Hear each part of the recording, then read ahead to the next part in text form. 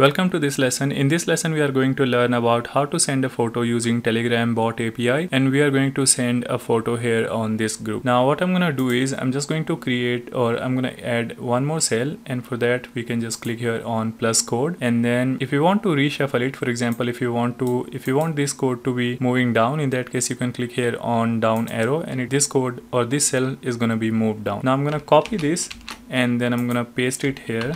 And then what we are going to do here is one thing is, you see here we have send message. Now if we go to Telegram API documentation, it says if you want to send a photo you need to use send photo. So for example I'm just gonna change it, change this endpoint. I'm gonna put send photo here, and let's go to documentation again. It says you need to have chat ID, so we already know about chat ID and we don't really need to go into more detail about this. And the second thing it says is photo. So in photo we need to give either the input file name or we need to give any HTTP URL. So what it means is we can just give any image URL, and then Telegram is going to auto download that image and going to send over the to the group. So what we are going to do here is we are going to change this text to photo, and then here we are going to give one URL. Now notice one thing, since we have just made some changes in the code, so I'm gonna remove it for now.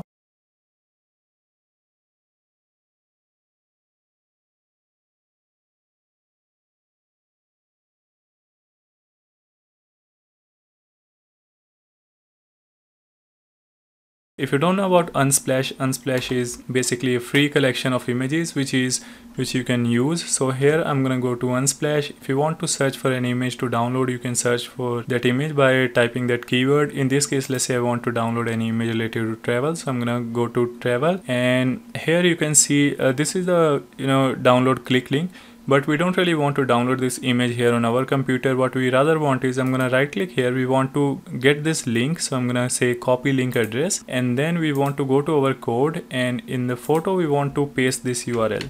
So here you can see we have pasted the URL. Now URL is a string, so it needs to be quoted. So here I'm gonna quote this as well. So make sure it is in double quotes. So everything looks fine until now. Let's go again to the documentation and see what next. So here you see we can also give caption. So by caption what we mean is we can send the image, and with the image there is going to be some caption written as well. Okay, so we'll be using that later on. First let's try to send this one and see if it works, and then we are going to use caption again. Now I'm going to execute it by running here. So just click here, and you can see here now in the group it has already sent the image, and you can see how fast this is. As soon as we clicked here, we already got the image here. Now I'm gonna add caption here so you can see how it looks like. I'm just gonna write caption, and I'm going to write, here is a travel photo for you. Okay, and then we are going to run it again. So I'm just gonna run it, and this time we should be able to see the photo. Okay, so here you see I made a mistake. I had to put comma here as well. So if you want to add more key value pair, you have to separate it by comma.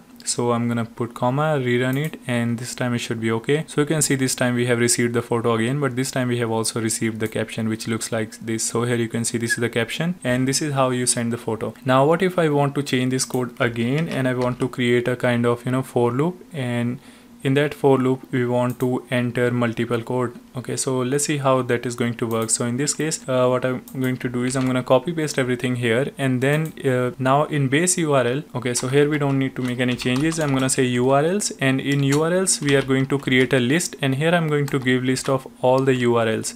Okay, so for example let's say these are all the pictures which we can download. So I'm going to copy this URL, and then I'm going to put this URL link here, and then I'm gonna do the same for other URL.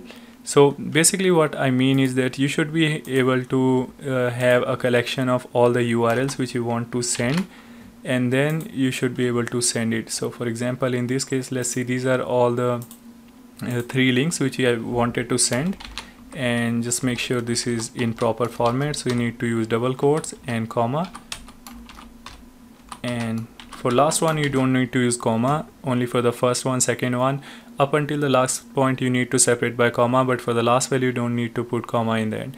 Okay, so this is fine, this is the URL. Now what we want to do here is we want to replace this photo, we want to change it to URL. Okay, and here we are going to create a for loop again. So I'm gonna say for URL in URLs, and we need to move everything towards the right, and here I'm gonna say time.sleep. I want to sleep for 10 seconds before sending an image, and caption is fine. I just want to keep the same caption. This should be perfectly fine. Now we are going to run it and let's see how everything works this time. So now it is running. It is probably gonna wait for 10 seconds before sending a photo, and then it is gonna wait for another 10 seconds. It is going to send next photo, and then it is going to send next photo again.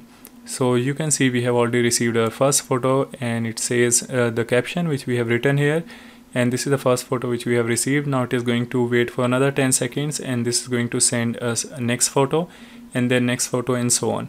Now if you don't want this URL to be static, you can change this, this piece of code as well. So it automatically goes to Unsplash and pulls a new URL, and then it sends that URL in this code. Okay, so we can do all those sort of things, but this is how you send a photo using Telegram bot API. So thank you so much for watching this lesson. See you again in the next lesson.